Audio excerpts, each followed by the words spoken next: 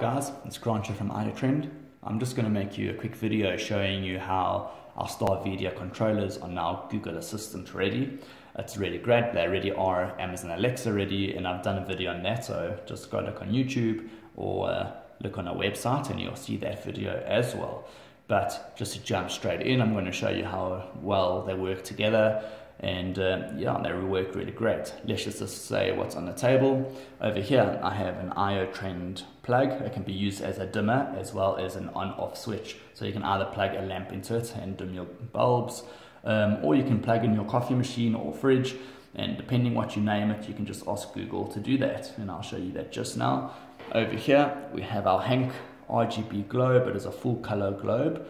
You can change between 16 million colors on the app, and you can use Google to change the colors as well. And over here is our Starvedia Z-WAVE controller. It's also obviously a full HD camera. It takes an SD card. It's got infrared for nighttime viewing. It also has two-way communication, so you can talk through it and you can listen through it.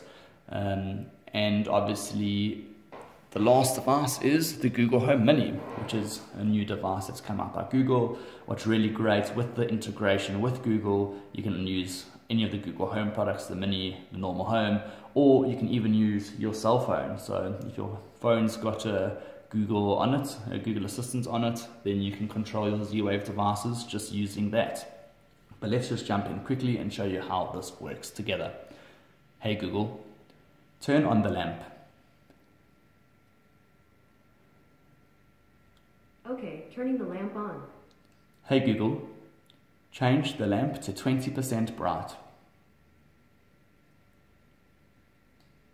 You got it, setting the lamp brightness to 20%. Hey Google, change the lamp to blue. Sure, changing the lamp to blue. Hey Google, turn off the lamp. Sure, turning the lamp off. Okay, so that's just showing you how to use Google to voice activate your bulbs, and you can change your bulbs, you can use our plugs, and I'm just going to show you quickly our iTrend plug. Excuse the camera angle. Hey Google, turn off the iTrend plug. Sure, turning off the iTrend plug. So you can see the plug was actually on, but I just turned it off and you saw the blue light flash and it went off. Hey Google, turn on the iTrend plug.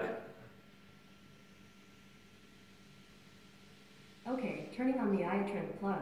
And you can see the iTrend plug just turned back on. You can name the plug whatever you want. I've just named it the iTrend plug, which is what it is. I think we're the first in South Africa to have one of these, which is really nice.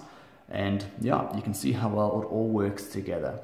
So that is the video. I hope you found that useful and informative. If you have any questions, drop me an email. You can send it to support@itrend.co.za and I'll respond with any of your questions.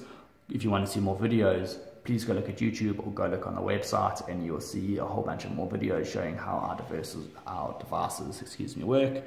And yeah, have a great day and a really great new year.